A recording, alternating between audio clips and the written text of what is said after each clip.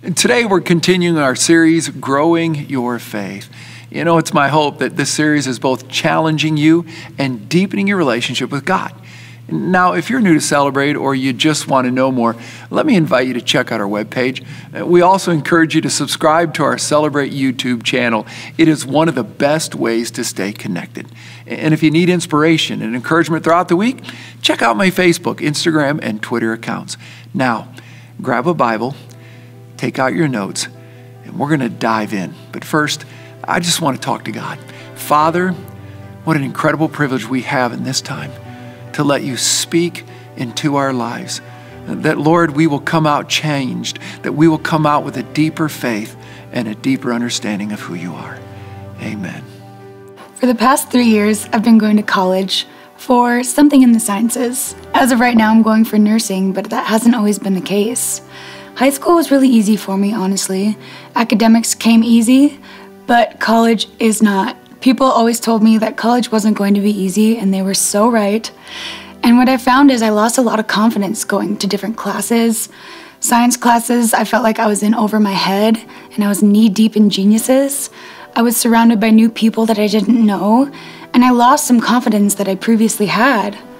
I wasn't used to that emotion because I did feel confident in high school. So I've really been struggling with deciding what I'm going to do for my future. But what this song tells me is that I'm capable of doing that. The song You Say tells me that I am loved. God tells me that I am held, and God tells me that I am so strong. In my mind, sometimes I don't believe those words, but like God says, He means it, and therefore I believe it. I trust Him. So this song reminds me that I am capable of doing everything I set my mind to. There are going to be struggles, absolutely, but push through them, and that's when the confidence is rebuilt, because God is there to hold me forever. So I hope that this song can do that for you. I hope that it holds the same meaning that it does for me, and it tells you that you are strong, you are loved, and you are held.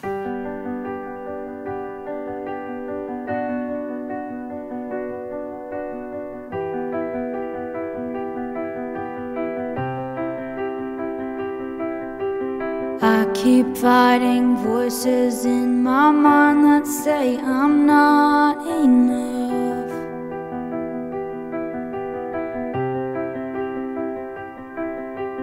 Every single lie that tells me I will never measure up.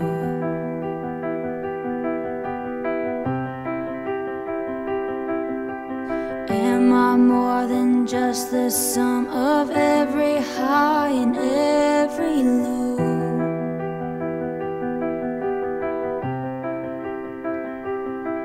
Remind me once again just who I am, because I need to know. Ooh, oh, you say I am loved when I can't feel a thing. You say I am strong when I think I am weak. You say I am held when I am falling short, and when I don't belong. Oh, you say I am yours.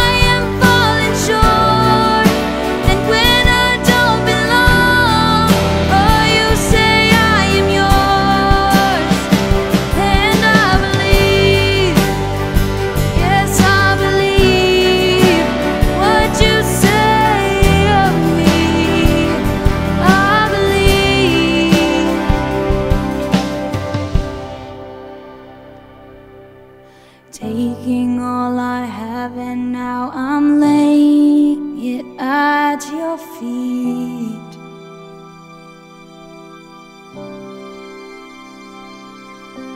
You'll have every failure, God, you'll have every victory. Ooh, oh, you say I am loved when I can't feel a thing. You say I am strong when I think I am weak. You say I am held when I am falling short, and when I don't belong. Oh, you say I am yours, and I believe. Yes, I believe what you say of me. I believe. Yes, I believe. Yes, I believe what you say of me. I believe.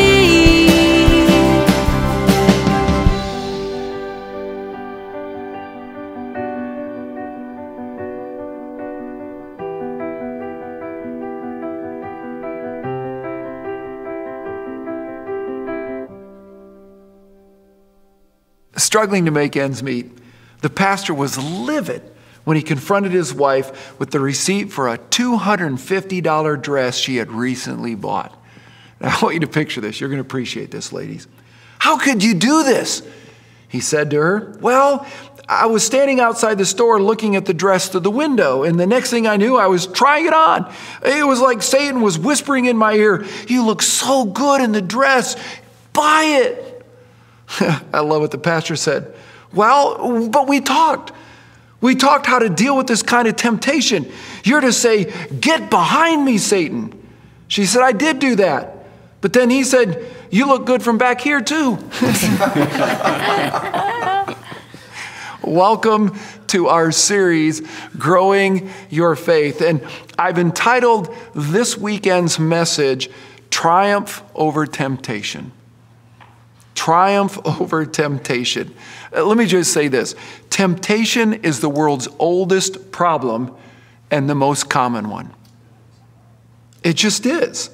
In fact, Paul writes in 1 Corinthians 10:13, every temptation that comes our way is the kind that normally comes to all people. It's common.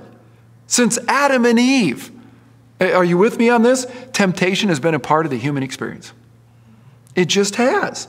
And just like last week when I made this statement, if you don't have problems, you don't have a pulse. Well, if you don't experience temptation, you're dead. Everybody will be tempted. Are you with me? Temptation is a part of our lives, but there's hope. As Paul said in 1 Corinthians 10 that we're going to experience temptation, here's what he goes on to say. But God keeps his promises, and he will not allow us to be tempted beyond our power to resist. That's good news. He goes on to say, at the time we are tempted, God will give us the strength to endure it, and God will provide us with a way out. That's an awesome promise, isn't it? With an awesome antidote and precisely what we're going to talk about. And so if you want to have a mature faith, if you want to grow your faith the way God wants you to grow, then it is essential that we learn how to triumph over temptation. We have to learn to triumph over temptation. So how do we do this? Well, first, we need to understand how temptation works. In fact, the Bible says this in 2 Corinthians 2:11. In order that Satan might not outwit us, we must not be unaware of his schemes. We have to be aware of how he works. We have to understand how it all comes about. In fact, someone once said, temptation is the devil's toolbox designed to break our focus. He wants us to not have a mature faith. He does not want us to grow in our faith. And so temptation is going to come. It's going to come. It's going to come. And so if you have your Bibles, I want you to go to James chapter 1, because we're going to talk about how do we overcome temptation. But not only that, I think first and foremost, we need to understand how temptation works. And James is going to help us with this. So if you got your Bibles, James chapter 1, I'm going to begin in the 12th verse. Here's what it says. God blesses those who patiently endure testing and temptation. Again, look what it says. God blesses those who patiently endure testing and temptation. Afterward, they will receive the crown of life that God has promised to those who love him. I think you could add to those who trust him, especially in times of temptation. He goes on to write, and remember, when you're being tempted, do not say, God is tempting me. God is never tempted to do wrong, and he never tempts anyone else. Temptation comes from our own desires, which entice us and drag us away. These desires give birth to sinful actions, and when sin is allowed to grow, it gives birth to death.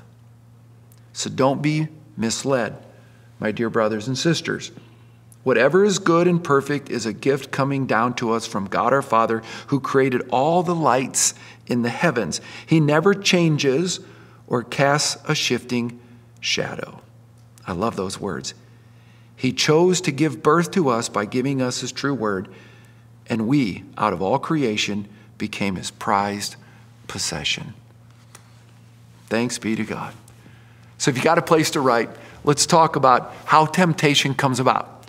How does the devil work to derail us, to keep us from having a mature faith?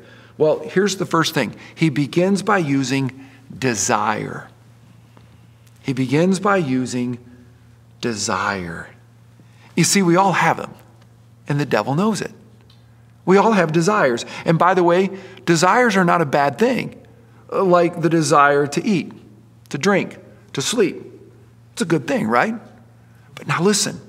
He knows, though, when a desire is placed in a way that it's out of control, it soon will take over control. So he'll take a good thing and he can turn it into a really awful thing. Desires are not a bad thing, but that's where he starts. So he takes what seems to be a routine desire, something we naturally gravitate because God put it there, and soon he makes it a runaway desire, and now we've got a problem, right? James just told us, temptation comes from our own desires. That's where it begins. I think you'll appreciate this. I read about a guy who's trying to lose weight, but yet he shows up to the office with a box of donuts. And of course, his coworker, who knew his weight issue, said, why would you get a box of donuts since you're trying to lose weight? Here's what the man said. He said, I came to the corner where the donut shop was, and so I asked God, if you don't want me to buy a box of donuts, don't let there be a front door parking spot. And yet God answered my prayer. On the 8th time around the block, there was a front door parking spot. There lies the problem. So he starts with desire, right? But then he brings about the deception. Let me just say it this way. The donut shop isn't the problem. With me? Talking to God wasn't the problem. The problem was when he turned on the turn signal and decided to go around the block. Now we've got a problem. Now we've got a runaway desire. And therein lies the deception. See, the donut is a want, but it's not a need. Deception happens when we make it a need. And therein lies the problem. Verse 14, James says this, temptation comes from our own desires. But now watch. Which entice us and drag us away. It entices us. And therein lies the problem. See, Satan knows our hot buttons, don't he? He knows our weaknesses. He knows us inside and out. He knows what turns us on and he knows what turns us off. And he's constantly hitting the switch, if you will. It's like the woman who was swimming in the Gulf of Mexico. She was enjoying an afternoon relaxing on her new inflatable raft. But then she realized that she'd been swept out to sea, and she began to scream for help, but no one could hear her. When the Coast Guard finally caught up with her, she was 5 miles from the shoreline where she first entered the water. Now, here's the deal, and I don't want you to miss it. She didn't see the danger when she got into the water, and she got relaxed. But the danger happened when she finally got to a place that was beyond her control. And that's what Satan wants to do. He wants us to enjoy relaxing. It's just a desire. It's just a box of donuts. It's not that big a deal. It's just one good look. And then the glance turns into a gaze, and now the issues start. By the way, if you want to write something down, the words entice and drag are key words. The word entice is a fisherman's term, meaning to be lured. In fishing, they'll use lures. They use bait, right? Certain different baits to try to catch the fish. The word drag is a hunter's term, meaning to be snared in a trap. And so notice what the devil does. He takes a desire and then he starts to kind of play with it. Get it on the hook and like a hunter, hide the trap. And then you get off the beaten path and all of a sudden you're caught. And that's where the deception comes in. So he begins with desire. Something is healthy and is natural. But then he starts to deceive us. It's just one donut, and now it's a box of donuts. But then brings about disobedience. That's the third thing he does. That's what James writes. Then after desire has conceived, it gives birth to sin. I like to say it this way. Whatever you flirt with, you will eventually fall for. Whatever you flirt with, you'll eventually fall for. I said it a moment ago. It's not the glance that's the problem. It's when it becomes the gaze. Or as the old adage goes, if you play with fire, you get burned. And that's where our problems begin. And now sin is underway. By the way, this is really what's behind all the advertising that goes on. When you see an advertisement on television and all that stuff that happens, their whole goal is to get you to turn a glance into a gaze. And then you start to entertain it and thinking, well, I've got to have it, that you eventually go out and buy it. So they play it in such a way that it looks so good. By the way, have you ever had that happen where it looked so good until you opened up the box when you got it at your house? It was just not the same thing. You with me on that? But that's how the devil works. Because the devil knows this. Watch this. If he can get your attention, he will eventually move you to action. And then the final step is, from desire to deception to disobedience, is death. And that's what James says. When sin is full grown, it gives birth to death. Now, I want to pause there for a moment and let's just talk about this, because there's incredible hope. Because I want to go back to what James said, because that's what we're going to look at. And how do we overcome temptation? But let's just talk about it. What's going through your mind?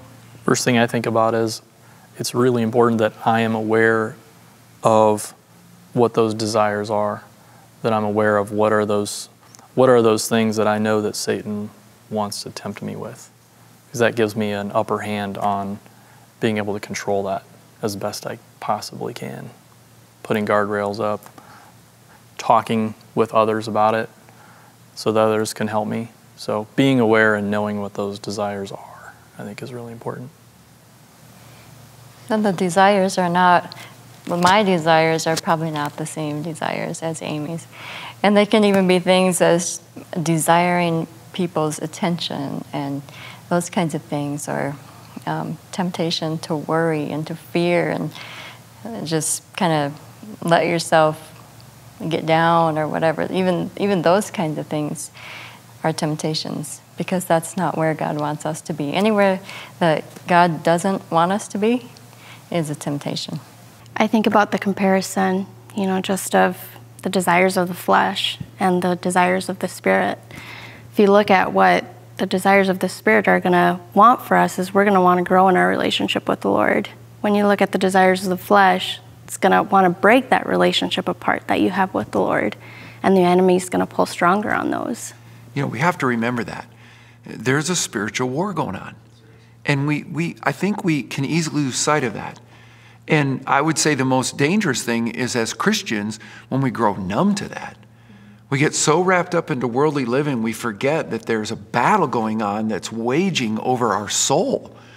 And yet people get caught up in that. And I think it's one of those things where we get numb to the desires. It's just part of it. I've heard Christians say it, you know, well, we all make mistakes. As if that's the justification. The cross was to remove those mistakes and that we'd start living according to the Spirit, and there'd be a different desire. We, as humans, we love power phrases like, I'm strong, I am confident, I'm powerful, all those kinds of things. Well, in Christ, yes. But outside Christ, no. I love the analogy of the lured, ensnared, because if you've ever been around a situation where you've trapped something, like we had squirrels at our previous house, they're just causing havoc. So I put out a trap. Sure enough, there were 2 squirrels around there, and one of them went in. Caught him, great. The other squirrel was trying to do everything he could to get him out. Well, obviously couldn't. So I took the squirrel, brought him out of town, released, brought the cage back. 5 minutes later, the second squirrel's back in there. And I thought, isn't that human nature? Because we think, well, that'll never happen to me. I'm strong. I'm powerful. That would never happen to me. No, we are weak. And if we get close enough, it'll happen. I don't care to anyone else. And playing with the squirrel analogy, can I just say this? We're all nuts. What is it about us? It's so true. Well, that'll never happen to me. Yeah. Oh, wow. I think it's exactly what the devil wants us to say. He's like, oh, this will be an easy one. Here comes the trap. It's just nuts. We're nuts. I feel that we talk about it because we balance persistency. We are persistent towards something that might be, it's a desire that might be necessary, but I think it's quantifying something. When you talk about how much you want something, if you're being persistent over and over again, eventually that might outdo you, because the thing that you desire is stronger than yourself.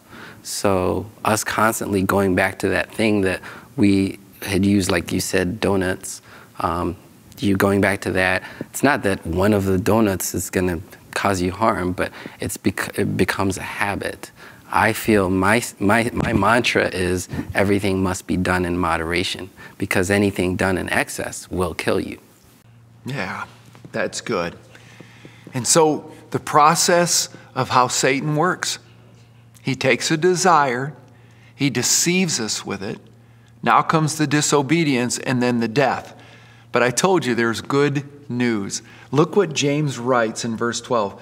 Blessed is the man who endures temptation, for when he is tried, he shall receive the crown of life which the Lord has promised to them that love him. Blessed is the man who endures, So how do we handle temptation? How do we learn to say no in a world that's trying as hard as it can to get us to say yes? Well, here's step one. You have to be realistic. It's just another way of saying what Chris just said a moment ago. You have to be realistic. You're going to be tempted. You're going to be tempted. It's not a matter of if, it's a matter of when. Paul wrote that in 1 Corinthians. Again, no temptation has seized us that is not common. What does he mean by that? Everybody's going to be tempted. Red, yellow, black, or white, you're going to be tempted day and night, okay? You're going to go through temptation, so you have to be realistic about it. You have to know you're never going to be numb to it. You're never going to escape it. It's going to happen. So we roll our shoulders back, right? And we go, okay, we're going to experience what everybody else experienced. The devil's going to try to derail us. So we're realistic about it. But here's step two. And this is when it starts to pick up a little bit. Step two, you have to then take responsibility. Will Rogers said it this way: the American history can be divided into two great movements, the passing of the buffalo and the passing of the buck. And boy, is that true. The devil made me do it. Have you ever heard those words? The devil didn't make you do nothing. The devil just stuck the carrot out there. You're the one that took the carrot. The devil gets blamed for so much. And then when something bad happens to the Christian, we like to go, well, where was God? Why would God cause this? We just, in that moment, you're not being realistic. Bad things happen to God's people, as they do to people who aren't God's people. But temptation comes to God's people as it does to people who aren't of God. It's gonna happen. You know, I read about a mother who told her son not to go swimming. Some of you mothers might relate to this. However, when he came home, she noticed that his hair and bathing suit were wet. Well, I told you not to go swimming, she scolded him. Well, I couldn't help it, Mom, he defended himself. The water looked so good. But why did you take your bathing suit with you? Well, just in case I was tempted. And how many times has that happened? See, if you truly want to overcome, rather than being overcame by temptation, it's imperative that you understand what it means to take responsibility for your life. Now, we're going to talk about how you do this, but I think Chris really said it best: being very aware of your desires, very aware of where your weaknesses are, very aware of your vulnerabilities. It's so important. We need to be realistic. We're going to be tempted, right? But then we have to take responsibility. Now, here's the key to responsibility. Step 3, be prepared. It's preparation. Peter tells us, be on your guard. Jesus said, watch and pray that you will not enter into temptation.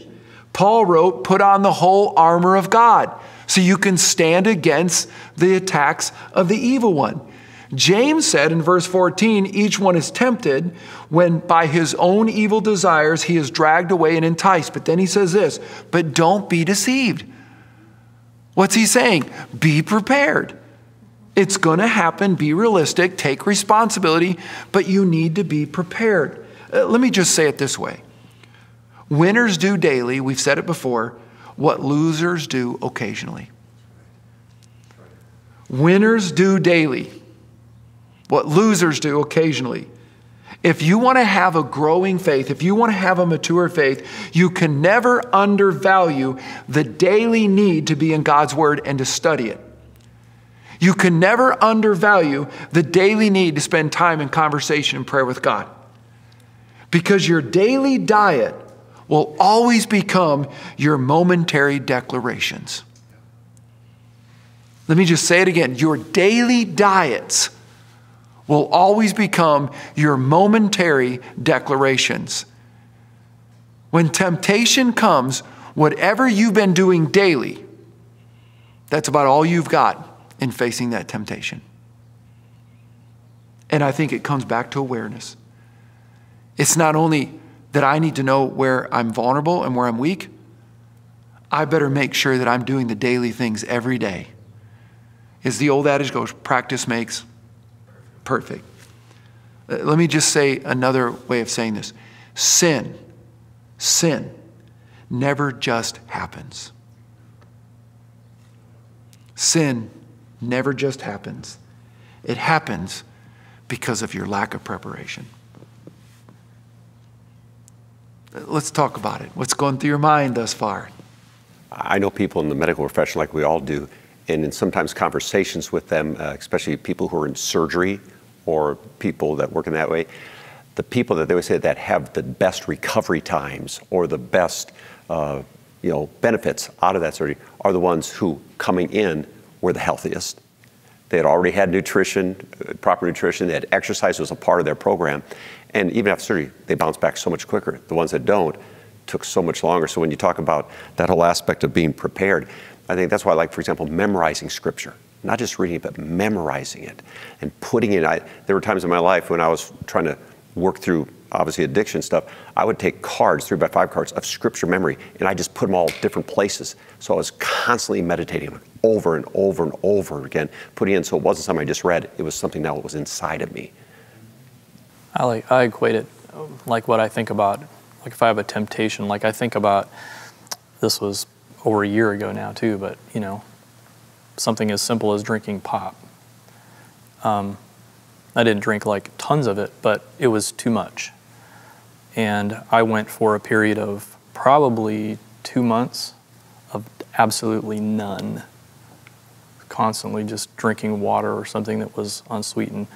But I can't remember what they say that time. Like if you want to try to break a habit, it takes 30 days or 60 days or whatever that is. But it's true, because if you can daily really work on that on a daily basis, I would say now I drink a pop maybe once every 2 weeks, and obviously it's under control, but I do not have that desire. That desire is almost gone, but you have to have a daily habit to work that out. And after, it took me 60 days, but it's definitely workable now. I like that perspective. I didn't even think about that, because I've done that with food too, you know, not as many sweets because I love sweets and all that. And my desire has been changing with that. But I didn't put it together in my spiritual life. Like thought patterns and stuff that I've had for so long that have kind of almost overtaken my life.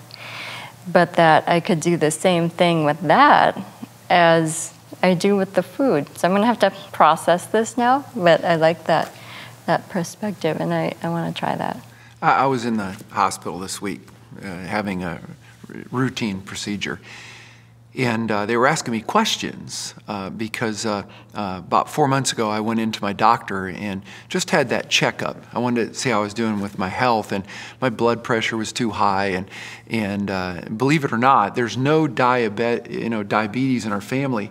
But I was like 0.1% away from all of a sudden being a diabetic, and that was alarming to me. And so he put me on a prescription, and I've yet to pick it up. Now, partly because being an athlete, I instantly knew how I'd gotten to where I'd gotten. I really enjoyed Christmas, you know, with all the chocolates and that stuff. And it wasn't just Christmas Day. I enjoyed Christmas starting in the fall, building towards it. And so when I went in, it was not good.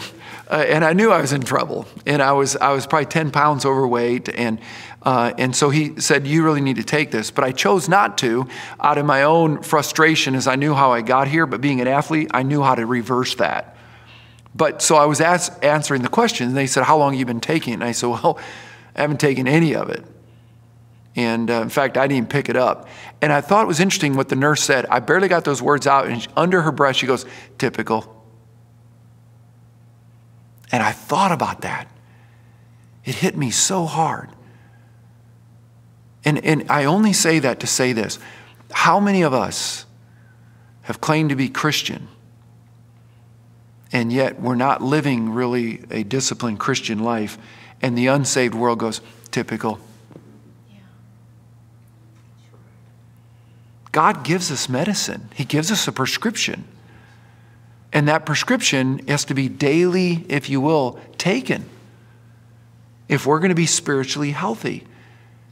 And yet how many of us, when it comes to temptation, read what you said, you know, that won't happen to me. And if I could say something, if you could hear this, boy, if you could grab a hold, I'm going to tell you something the Bible says. It happens to everyone. We've all sinned and fallen short. The Bible says the human heart is wicked if you can truly understand it. We all need the daily prescription from Dr. Jesus if we're going to get spiritually in shape. And if we're going to overcome temptation, we're going to need the victorious one who overcame the evil one. Amen to that? We need to be prepared. And preparation means that it isn't about game time. It's about what people don't see. It's daily picking up the basketball and practicing the shot, picking up the Bible and reading it and applying it. So it's not that the scripture, if you will, comes alive in the midst of temptation because now we need it. When it's in here, it's always alive. That's how we overcome. It's about preparation. But then it brings us to step 4. Stay focused. Or as the great prophet, the Grinch, stay focused. It's one of my favorite lines in that movie. In fact, here's what James says in verse 17. Every good, don't miss this, every good and perfect gift is from above, coming down from the Father of the heavenly lights, who does not change like shifting shadows. What in the world is James talking about? How do you connect stay focused? Well, here's the deal. Everything God gives us is good. Remember I talked about those desires that we have are very human and very normal. It's a part of the creation. But whatever has your attention has you. Are you going to focus on the desire or the one who gave the desire? Are you going to focus on, if you will, those appetites that you have, or the source of all those appetites? You see, that's what James is talking about. Everything God gives us is perfect. It's good. Those things are coming down from heaven. And so what are you going to choose to focus on? This is why Paul tells us in 1 Thessalonians, keep away from every kind of evil. When Satan wants us to take another trip around the block. In fact, Paul wrote Timothy these words, run from anything that stimulates youthful lusts.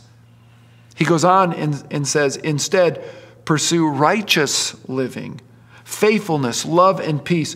Enjoy the companionship of those who call on the Lord with pure hearts. If I could say this, sometimes we need to run from things, right?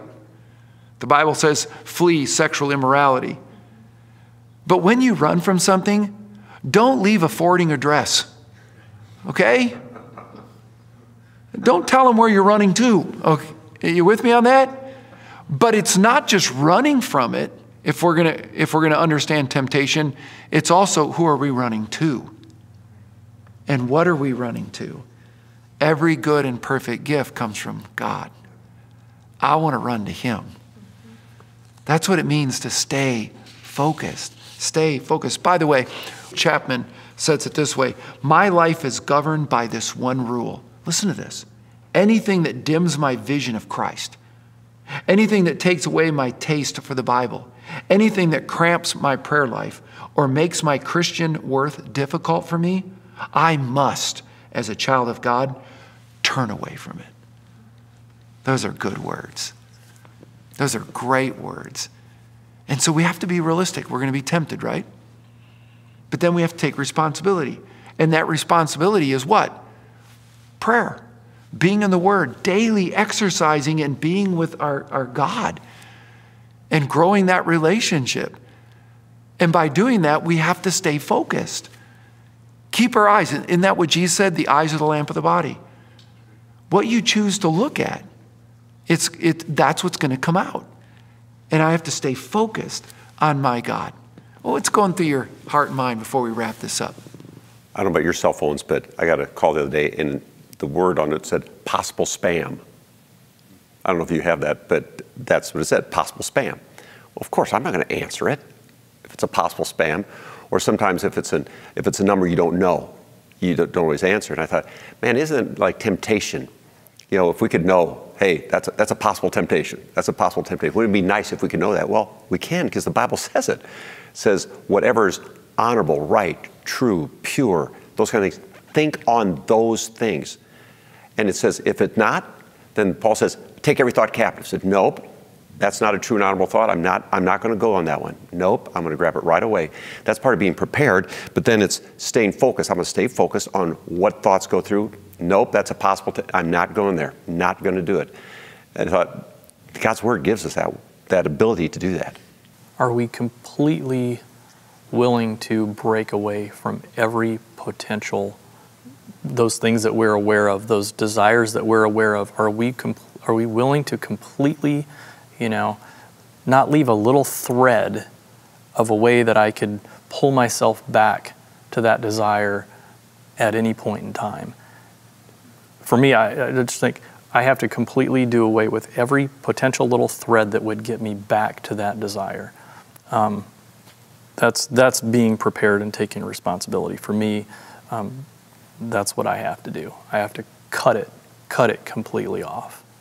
Being prepared with Scripture is one of the things that's the best for me, just because it goes back to taking our thoughts captive. We get those feelings of anxiety and nervousness or whatever it may be, and I have to remember in my heart, I'm prepared with God's Scripture already. I have that. That's part of me. It's built into me. It's built in my head, and that should be what gives us the opportunity to take those thoughts captive. If we've been kind of feeding the same desire for a long time, we're comfortable there, and it's almost scary to let it go, even though you'll be a better person when you do.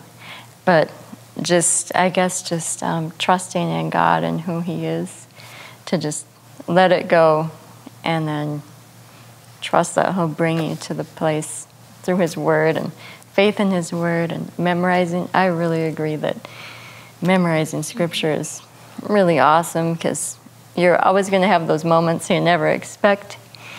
And then the Holy Spirit just brings that verse to your mind. And then you have a choice to either grab onto it in faith and overcome those thoughts or whatever, or, turn away from it. But when you have it memorized, the Holy Spirit will bring it to mind.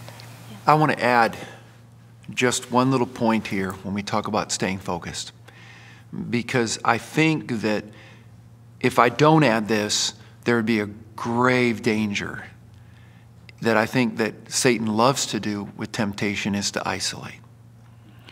Probably the most important thing that I could give you about staying focused is the necessity in understanding a life group, having people around you.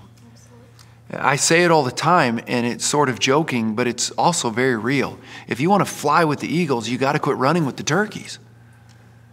And yet so many people think they can keep one foot in their worldly relationships, and somehow it's going to still free them to walk in godly ones. And it doesn't work that way. Paul tells us, be unequally yoked with an unbeliever. What's he talking about? He's talking about, if you take two bulls or two bison or two donkeys, they put a yoke on them and that they're side by side, which means you can never get away. You think you can, and it won't work that way. Paul's literally telling us, you need to come out from underneath that. Yeah. I have no, if you will, relationships with an unsaved person where I've given them the keys to my heart. I'm even careful about God's children with that. But to have people around you that truly have God's best for your life, you need to ask yourself that.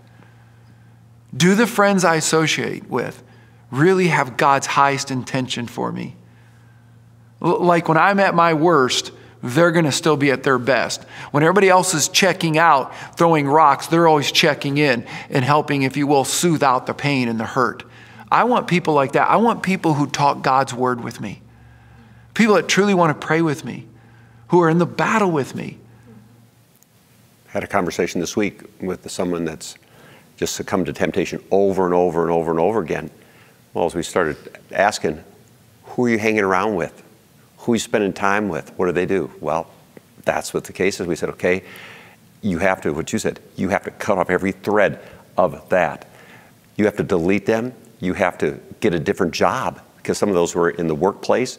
You got to get a different job, different phone number. I mean, you have to treat it that way, because if not, it's kind of like a cancer. Well, we'll just take out part of the cancer. No, you have to cut it all out. Otherwise, it's going to keep spreading. You're exactly right. Life groups are one of the best guardrails that you can, put in your life. All those people are there to hold you accountable, and they become family. So they're just going to build you up. I've got to have friends that have eternity in mind. If a person doesn't know Christ, I'm not trying to say that to sound judgmental or mean. I just know that whatever I'm going through, they can't see beyond planet Earth. They always see in the moment. And that's the best that they can provide for me. But I want someone who has my salvation always in their care. And those are the people that really are fighting for you. Yeah, you can't do it by yourself. Absolutely not. I definitely see the application of life groups because it's a way for it to measure what's going on in your life, your active life. And so as you're reflecting on God's word and what you're supposed to or challenged to do, you want to make sure it's applicable to your situation. And so when you're in a life group, those people would be helping you stay accountable to the things that you guys are learning. And that's why I feel that it is a very, very useful tool. Well, here's the final step. Jesus. That is the final thing that I want you to catch in all of this. That's step 5. I shared with you out of 1 Corinthians 10 about when it comes to temptation. I want to read it again. God is faithful. There's the key. It's God. He will not let you be tempted beyond what you can bear. He will not. Paul goes on to write, but when you're tempted, He will provide a way out so you can stand up under it. And that's what Jesus said. Wherever your treasure is, there your heart will be also. When it comes to temptation, this isn't the issue. This is. Who has control of that? See, the single most important principle in overcoming temptation is Jesus. Or another way to say it is this: whoever is behind the wheel is in control. Who's ever driving the car, they're driving the car. Who is it? You need to know Jesus will never be the passenger. By the way, not trying to be funny, but if you ever seen me drive, there ain't no way He would ever be the passenger. I'm just telling you, we'd be in serious trouble. But how many of our lives we're somehow content thinking He's in the car? And I am committed to believe He's only in the car when He's driving the car. I won't have another God before me. We don't get to. See, if we want to win over temptation, then we have to let God be our transformation. By the renewing of our mind and all of that preparation, that we're realistic about the fact I'm going to be tempted. And I'm going to take responsibility. It is my life, and those things are going to come, and I need to make sure that I'm responsible. And I do that by daily exercising, in God's Word, doing the right stuff, what winners do daily. I'm not going to do occasionally. And then I'm going to stay focused. But I'm going to need others to help me in that. Other godly people helping me with that. But it all comes down to this. Is Jesus in control? Is Jesus in control? And I want to pray right now, because if He's not, it can start today. You want to win over temptation? You want to triumph over temptation?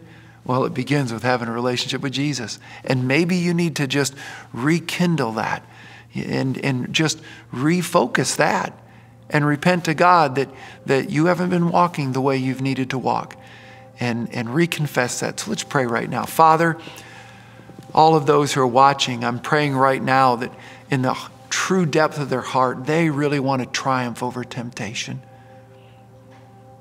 God, they want to have victory in Jesus, and that's the key. It has to be in Jesus. God, you're not a passenger in some sidecar.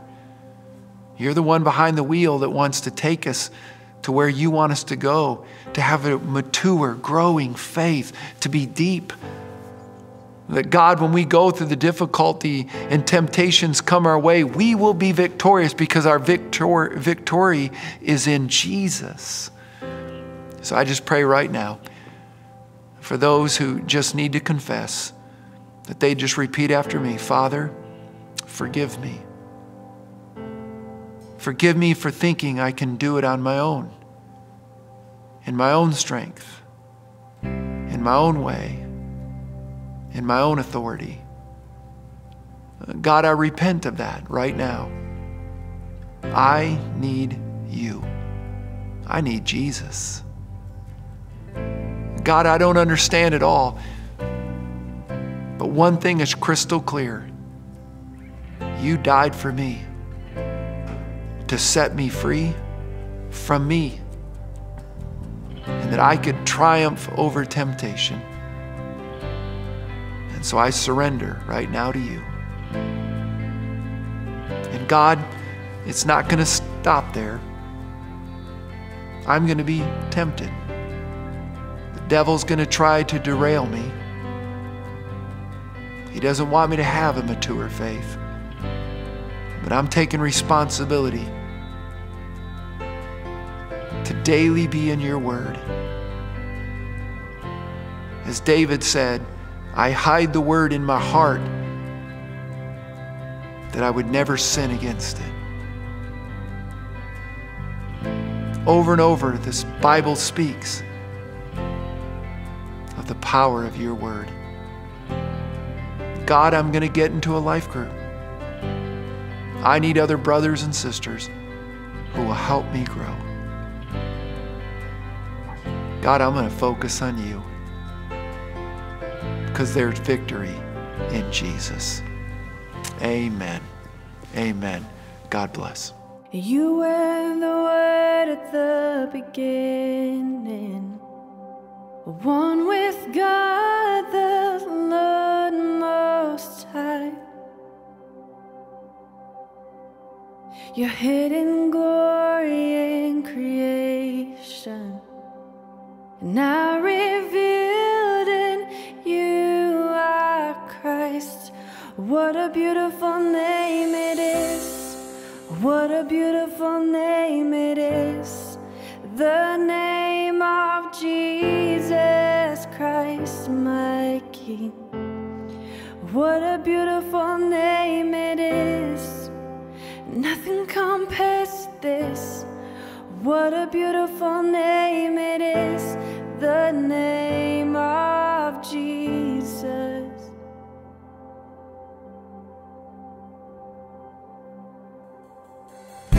You didn't want heaven without us, so Jesus, you brought heaven down. My sin was great and love was greater. What could separate us now? What a wonderful name it is. What a wonderful name it is. The name of Jesus Christ, my King. What a wonderful name it is. And nothing compares to this. What a wonderful name it is. The name of Jesus. What a wonderful name it is. The name of Jesus.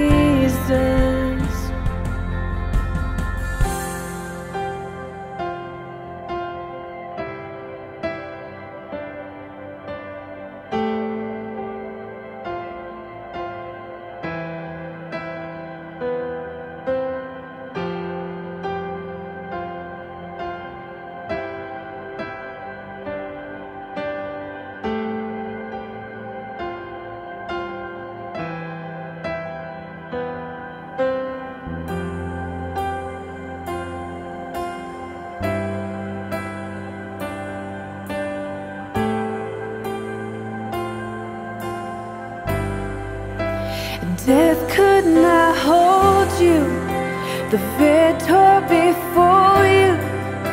You silenced the boast of sin and grave. The heavens are roaring, the praise of your glory.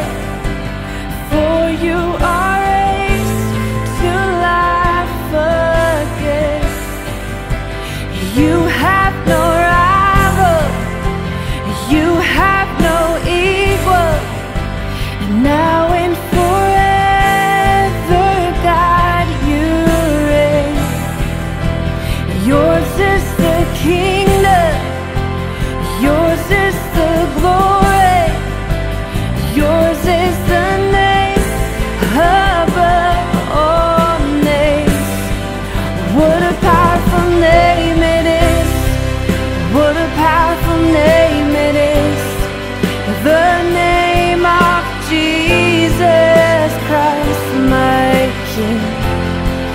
What a powerful name it is, and nothing can stand against. What a powerful name it is, the name of Jesus. You have no rival, you have no equal, now and forever, God, you reign. Yours is the kingdom, yours is the glory, yours is the name above all names.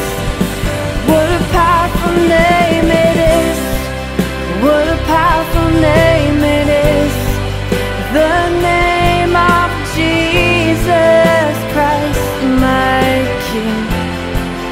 What a powerful name it is, nothing can stand against. What a powerful name it is, the name of Jesus. What a powerful name it is, the name of Jesus. What a powerful name it is, the name of Jesus.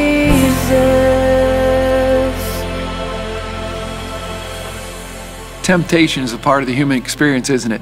And Satan's going to do everything he can to get us to look away from what matters most. Winners do daily what losers do occasionally.